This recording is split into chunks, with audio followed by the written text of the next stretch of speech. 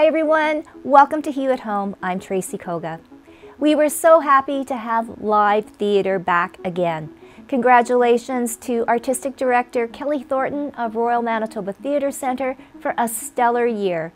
They wind up with the Rez Sisters, written Tomson Highway.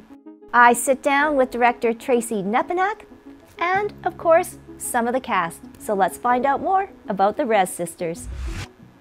I definitely would be rather at the Royal Manitoba Theatre Centre with all of these wonderful actors and director of the Rez Sisters, but the next best thing, virtual, and we're all used to it. So I want to welcome Tracy, Kelsey, Katie, and Ashley, and I'm just saying those names as according to what I see on my screen in the boxes, but hey, that's the way this all rolls.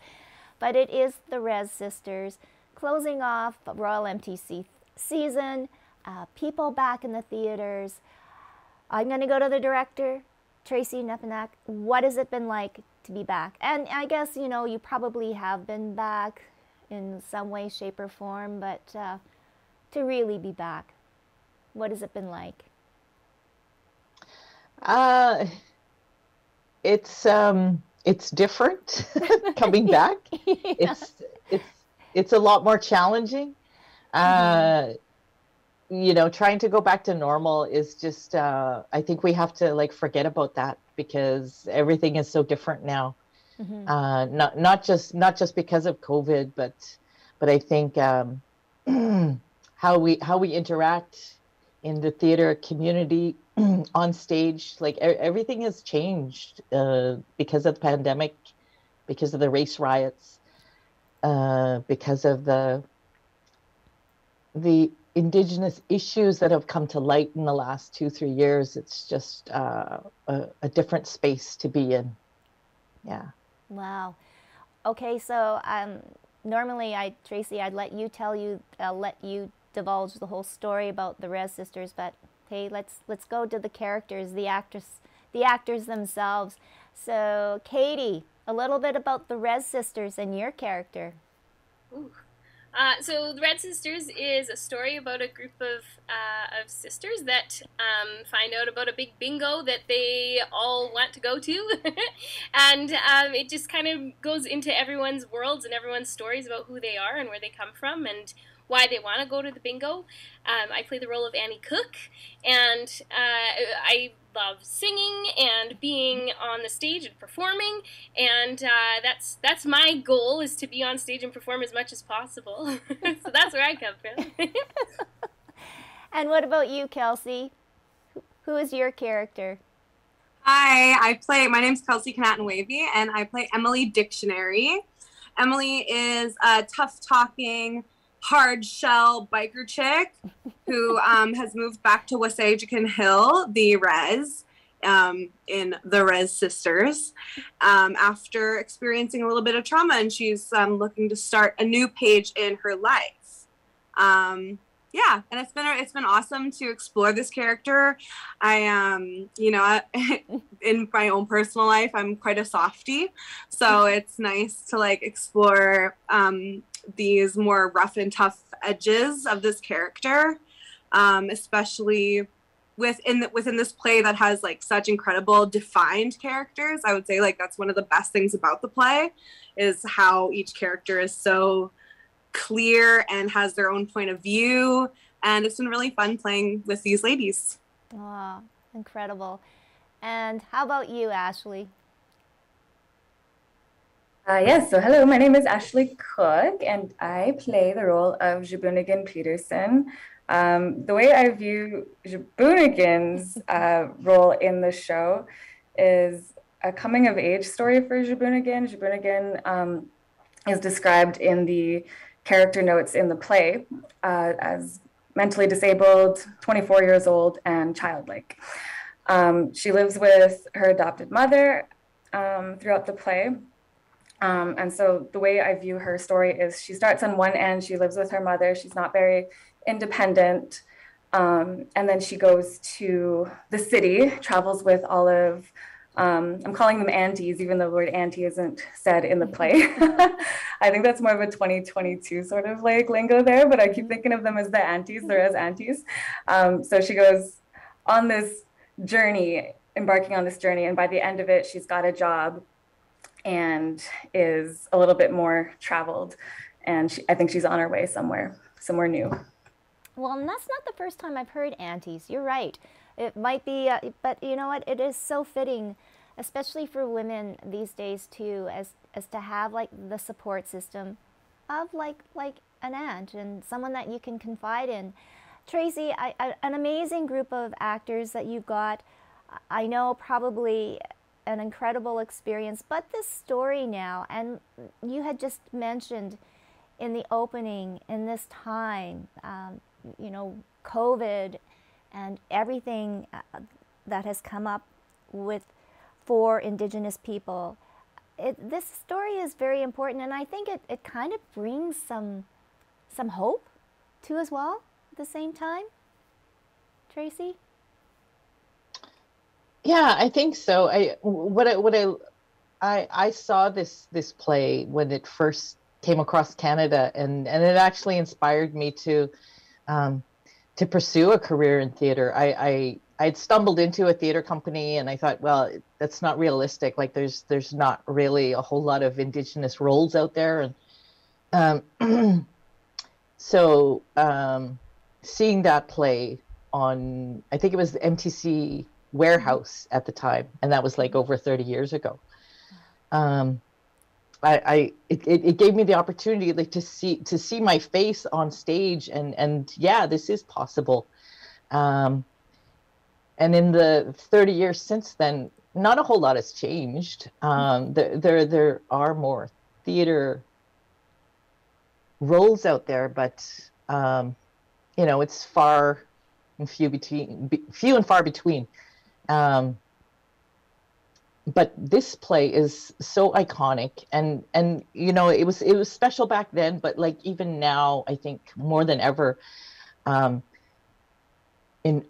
was really important to like understand like the perspectives that these women, the struggles that they have are more matriarchal based.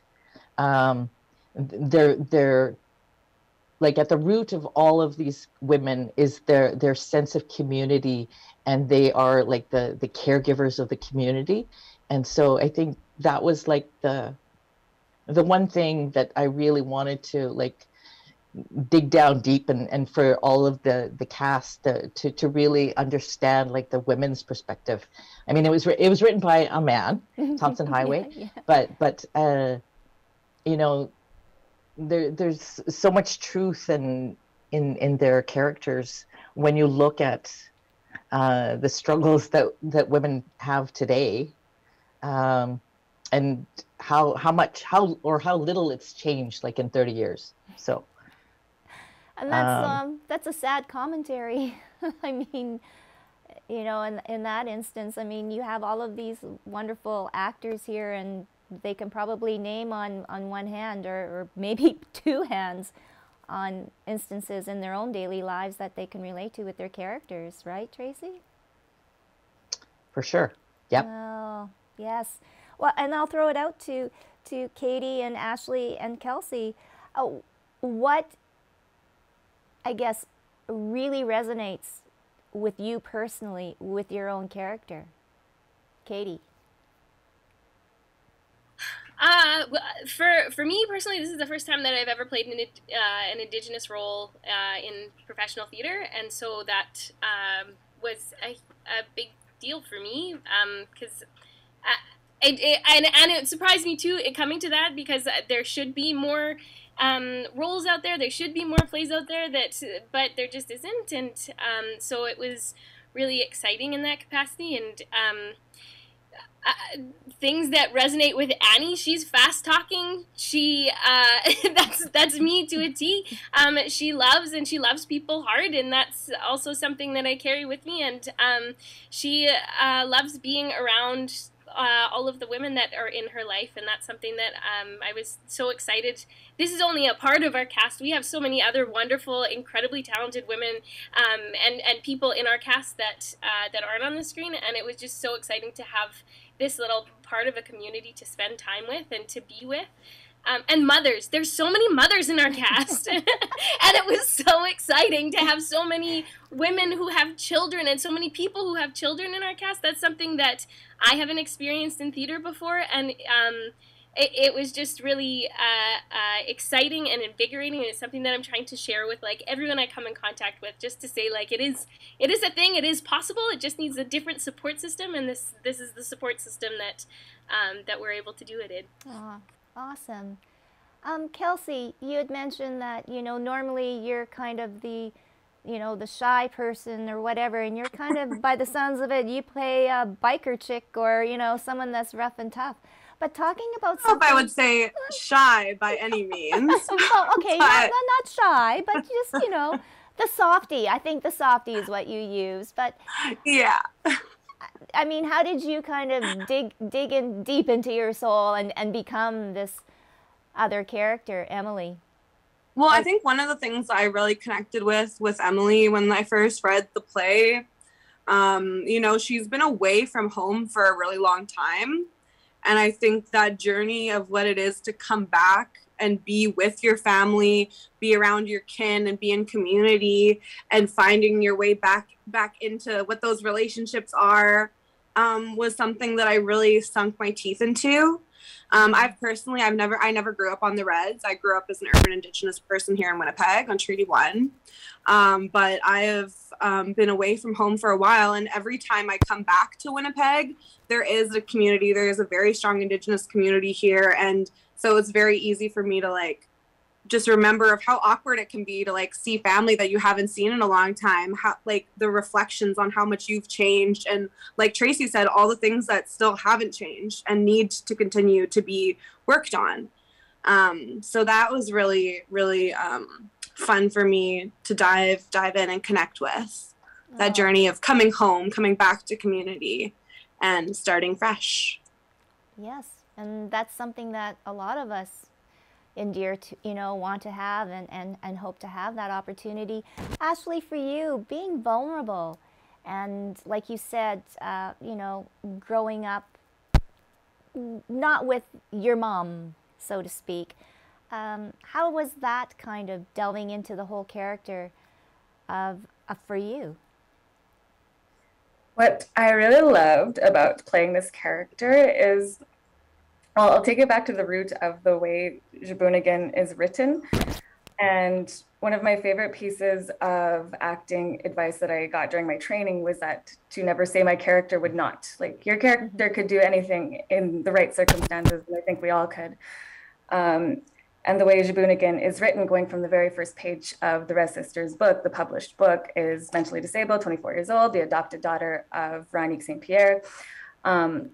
And then she just does all these wild things written out in the stage directions. And I'm like, I could never expect this person to do any of those types of things. Like, she's vulnerable, but she's really tough. And she's resilient, and she's been through a lot, but she's not she's not a caricature, she's not a stereotype, and she doesn't wear her trauma on her sleeve every day of her life. And I don't think most people really do. So I'm just really glad that she was written as a well-rounded character, and I felt like I could really tap into that.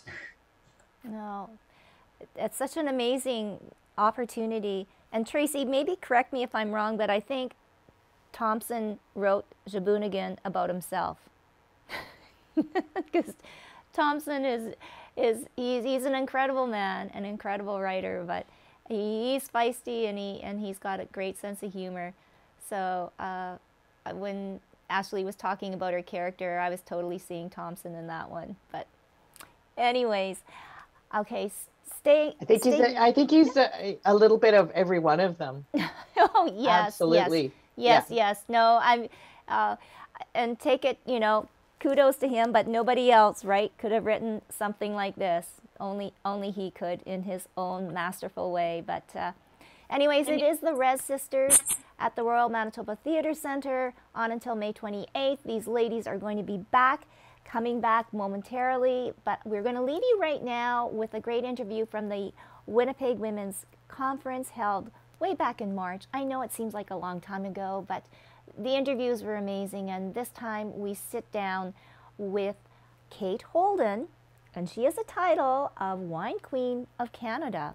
And after you hear the interview, you'll understand why. So don't go away. This is Hue at Home.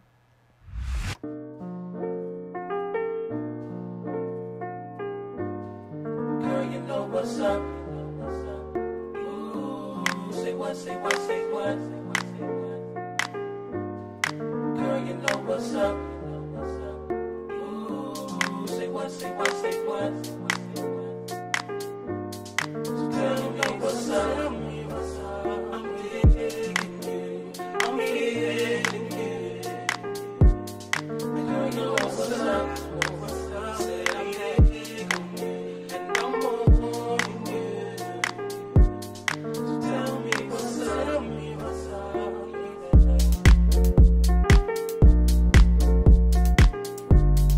Girl, you know what's up.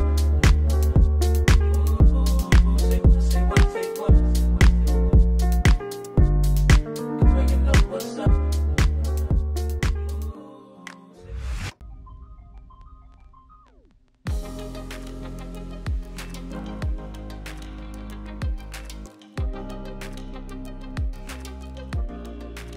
And I guess your title speaks for itself, Canada's Queen of Wine. So let's get right into it. Your business, you're an entrepreneur, and your love for everything that's beautiful.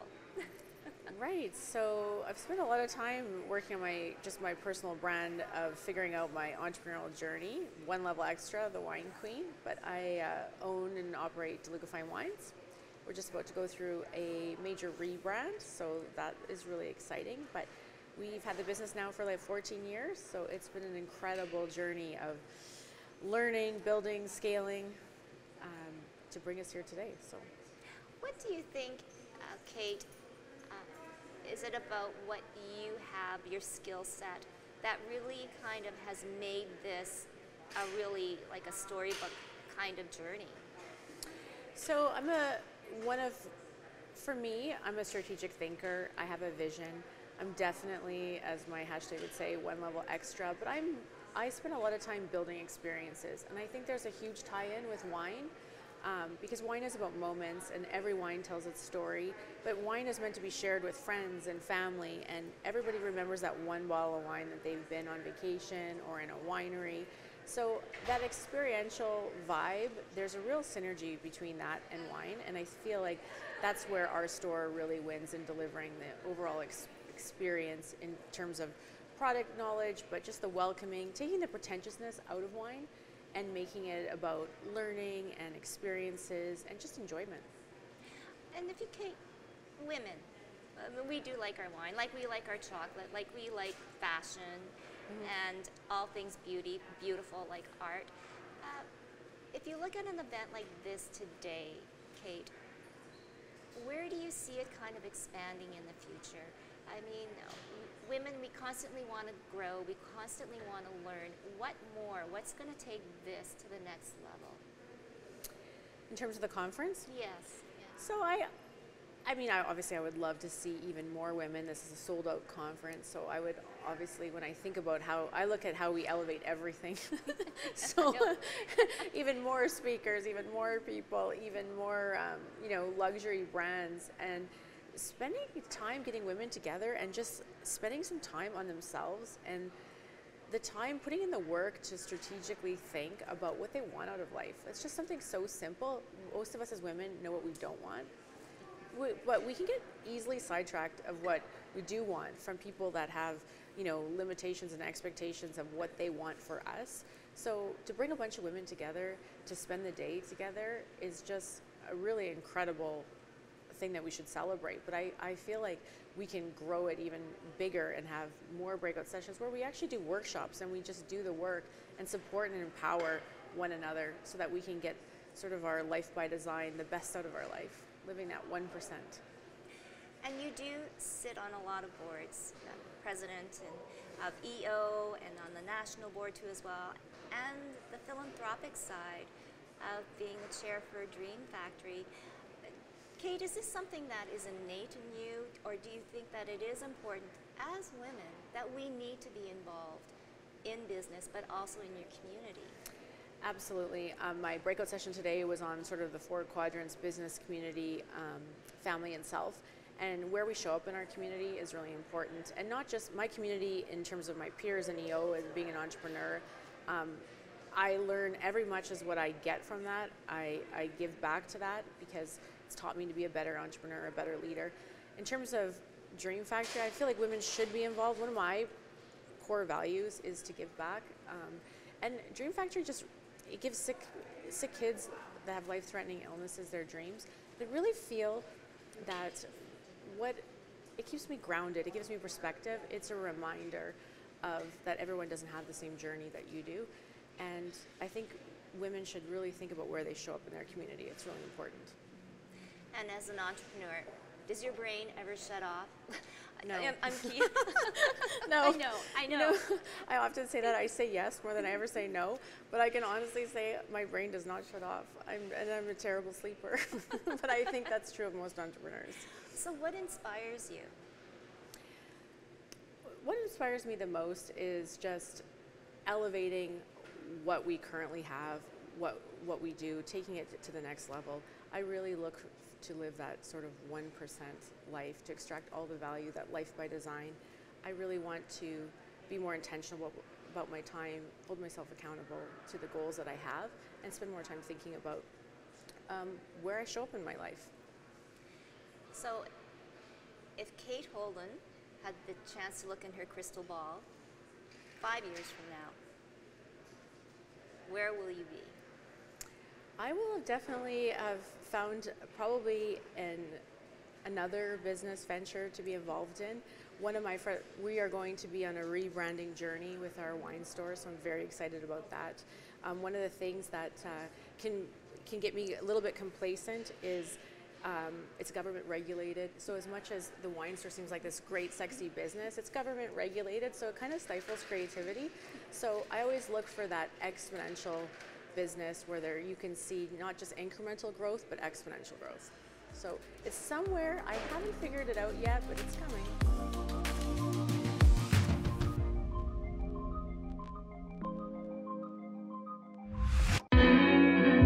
So the Hive is a climbing and fitness facility, so we're bouldering only, which means no ropes or harnesses. We use mats for protection.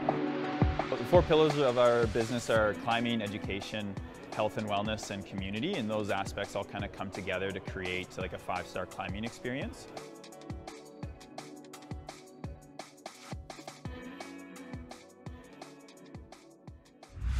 Welcome back. It is Hugh at Home, and I have part of the wonderful cast of the Rez Sisters currently on at Royal Manitoba Theatre Centre. And I'm going to go with the director now, again, Tracy. Tracy, you know what? You've been in front of the camera, behind the camera, live theater, TV, movies, directing. Is that something that you can have right at the top of your list now? Or not? I don't know. But yeah, what is it like being director? This has been like a very crazy ride. I kept saying Nana Bush is alive and well. I think this hasn't been like a normal directing job. I think the day before rehearsals, I got COVID. We had people dropping out, so recasting across the country. Just almost every day there was like some kind of challenge. So it's been really difficult. And what I'm so happy to have been to have played this part, a role in Stratford last summer. Mm-hmm, yes. So I was really familiar with the show, but we didn't have a whole lot of time, and I hope that that I had enough background information about like each of the characters, just to be able to to get the show on stage for opening. And it's been racked with a lot of challenges, but it's a beautiful show, and I have a beautiful cast, and you know, just kudos to them for like being able to like get it together, get it on stage when we did, because it was really challenging. Yeah. And I don't know, I think I prefer being on stage, but directing this show has been like an honor of a lifetime. Just it's such an iconic play, and I've seen so many different versions of it, and I was so fortunate to have our MTC give me the opportunity to like put my my interpretation of it on stage. Oh, yes, that is always so good. Yeah, so COVID, theater's dark for 2 years, everything on Zoom, virtual, and then all of a sudden, boom, you're on stage. What has it been like, Kelsey, in front of 1,000 eyeballs now looking at you? It's been awesome. It's been like, I love being on stage. I love performing, and I love diving into a script and playing with other actors. So it's been nice to be. I've actually had the privilege of working on a few shows during the pandemic, in different capacities, whether it's like acting, directing, doing some writing work. So I felt like pretty ready to get back out there, like chomping at the bit a little bit. But yeah, no, it was definitely challenging to come back. I feel like there's still a lot of structures that exist in the theater community that we need to continue to dismantle, like just really intense work hours that after COVID and having that break, it made me realize like, oh, like we really need as a sector to come together and just make more equitable hours for each other. Because I feel like if I learned anything from COVID, it's like burnout doesn't help anyone. And I feel like with some of the structure in place, there is a huge risk for that. And I'm really grateful for this cast because we're all really good at taking care of each other and making sure, like just checking in, making sure everyone's healthy and doing well. And, but other than that, it's been really lovely to be in front of an audience again. And yeah. Wow, that is so interesting, because, well, my former background too was in the entertainment or arts and culture too as well, in the dance world, and I understand the long hours that you go through. And Tracy, don't take this personally, but you know, the director there and saying again, again, and you going, I don't have anything left. So that's interesting. So Katie too, because you do have your own company too. How do you nurture the next generation with all of this information, social media, you know, getting anybody's opinion? It's been wild. I mean, the best part about the company that I work for is it's kids, and they are a lot smarter than I find a lot of adults are, and so they already have ideas of how to make these changes and how to dismantle the things that we all talk about. So I'm very privileged to work with them because they are helping me find paths that I don't necessarily have right in front of me. So, but I think continuing the dialogue and talking about the challenges, I think anytime I work in a theater space, I'm very open with my experience and about the things that I experience so that they are aware of what it currently is and how we can make those changes and how, like, I like bringing kids into theater. It was a thing that I wish I knew I could do as a young mom. Like, I didn't know, and we had a kid in our rehearsal hall, and it's just things like that like if we need to talk about it more, then people are more aware of the things that we can do and that we can ask for, and that we can create these spaces that we do really want to continue to be in. So I think that's the biggest thing, is I just talk with them, and then they tell me what to do, and then I go out there and I hopefully make changes so that when they get here, they're like, okay, now here's the next thing. Yeah, I know. Your job is never done. Oh, my goodness. But yeah, kids can be like a breath of fresh air, and just kind of like, oh, okay, you know, a check again on what you need to really think about and what's important. Ashley, for you, a young actress coming up, roles, Indigenous roles. And you know what?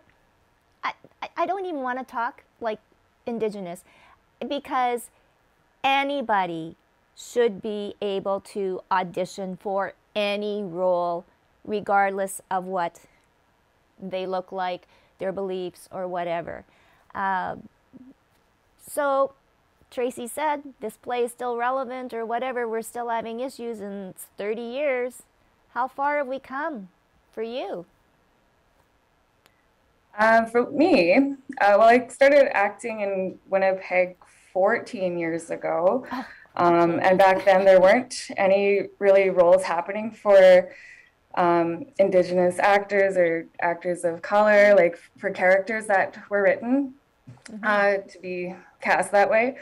And I just didn't see myself represented in Winnipeg. So I ended up leaving to Vancouver for about 5 years.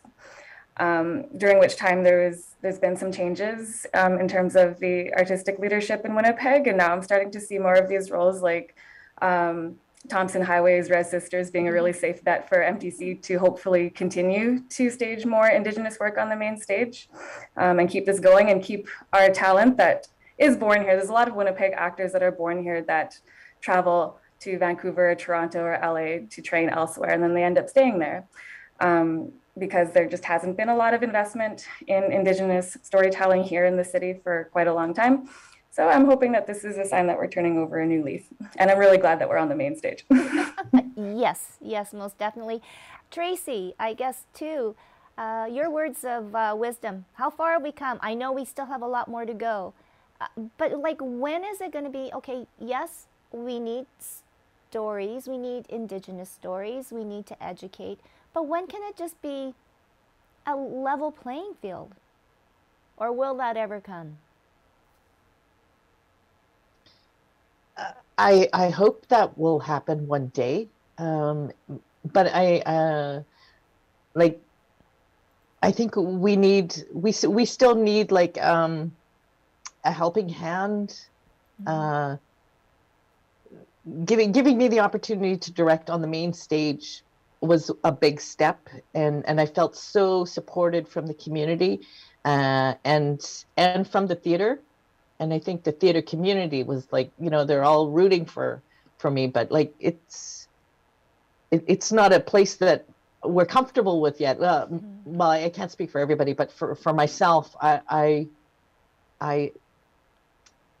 don't necessarily feel 100% welcome yet, and it's just like perhaps my comfort level. But after COVID and the race riots, now all of these opportunities are open to us, and we're just like, we're not used to being here yet. So but that's me. Like I'm older, and like the women that I've been working with, like they're all strong, powerful Indigenous women who have like they don't have that history that I have. I think there's so much more awareness out there. So I think it's important for our youth. These ladies here, they're the future. Kelsey, do you agree? Is this a time now for you, Katie, Ashley, to, you know, come forward, do it? Yeah, I mean, I think we're all really coming up, and it's like I'm so thankful for matriarchs like Tracy who have made this like possible, and that all of the other people who have played this role before like have made this path for us. And I'm just thinking about what you said about like an even playing field. And I think it's just really important to continue to program Indigenous work and like allow us to have space to play. And also just continuing to, for within the theater sector, within the film sector, within every sector, it'll never be a level playing field while we're still under a capitalist white supremacy like society. So it's like we need to continue to just like you know, figure out what are our values and inside the rehearsal hall and outside the rehearsal hall. Yeah. So I have a question for you all. What would happen if we turned the tables and hired or had white actors play each of your characters? And would they learn, or I don't know, I shouldn't say would they, but you know what it is like to delve in your character. What that kind of experience would be like. That's what Tomson Highway wrote like about the play in the beginning, wasn't it? That like the Rez Sisters should and could be played by anybody. And I think there was like a completely non-Indigenous show that was staged in Toronto, like interesting. I think maybe Japan. 10 years ago. Oh, Japan. Because that was the idea behind it, hoping that actors of all creeds and nations could learn what it would be like to be part of a community like this. And I think that anybody playing these roles would have a real deep appreciation by the end of it for the community that the characters experience in the story, and also the community that they experience at the lunchroom table among other actors who are also, a lot of them being in similar stages of life, like mothers, new mothers, mothers that have been mothers and have grown children already, femmes who don't have children at all, and people who don't want to plan for families, but just like a whole community with a lot of diverse knowledge, because there's a whole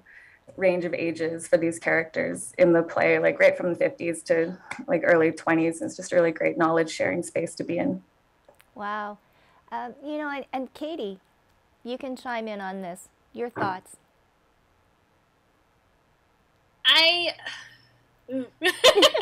It's a really big question that you asked. Until there are like, until there's lots of space made for all of the people, I don't think we should be like potentially talking about Caucasian people playing roles that they. I'm sorry, this is just such a big question to just like shoot out and answer. I want to see more Indigenous people on the stage. I want to see more IBPOC people on the stage. And so when I hear like, how about we put some other people in those roles, it makes me a little like, I don't think that's, we should keep moving towards the direction of keeping IBPOC faces on the stage, because I think that's where we need to be right now. But yeah, the same goes that, you know, we could put, you know, Indigenous and BIPOC people in all of those mainstream roles that, you know, like a gajillion, For sure. And I think, you know, kudos to Royal MTC. I believe they did that with Romeo and Juliet, probably about 5 or 6 or maybe even 10 years ago. They did a full different spin on the cast there too as well, a different ethnicity. So, but anyways, I just threw that out there. Tracy, you have last comments here. You know, congratulations on your directorial debut. And if this is your first one, girl, hey, you know, after you've done 25, you'll say, yeah, I can be a director. Ooh. I don't know. After this one, I don't know if I'd survive 25. Well, you wouldn't be having COVID, all right? So. Yeah. Yeah. I look forward to it, and seeing the faces here taking on like more directing jobs here in Winnipeg. Like it was so difficult. Like Ashley said it. Like the Indigenous talent here, just like. They can't, it's non-sustainable at this time. So they have to leave and go other places, and then we lose them. So I really want to see more Indigenous talent stay here. Yes. Oh, so do we. So I want to thank you all, Katie, Kelsey, and Ashley. It's been wonderful to meet you. Congratulations, the Rez Sisters. You know what? You know, hopefully it doesn't take another 30 years to write another play like this. And please stay here. There's Or come loads back of here. Indigenous plays. We just got to stage them. I know, yes. So I know. many. Well, I got a bookshelf. let's start Yeah. writing. Let's start writing tonight, okay? On, you know, right away, and let's keep all of this talent here in Winnipeg, Indigenous, Please. BIPOC, all the beautiful people that bring so much and make our city what it is today. So thank you all. The Rez Sisters on until May 28th. Thank you so much for joining us here on Hue at Home.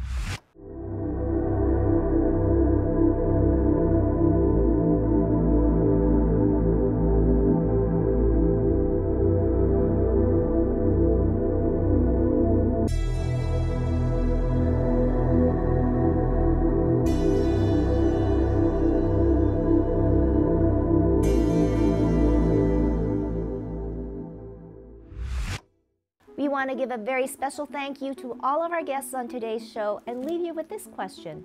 What play would you like to see in the next season at Royal Manitoba Theatre Centre? We want to know, so send us an email to hello@ilikehue.com or message us on Facebook and Instagram at iLikeHue. But for now, stay safe and healthy, and we'll see you next time on Hue at Home.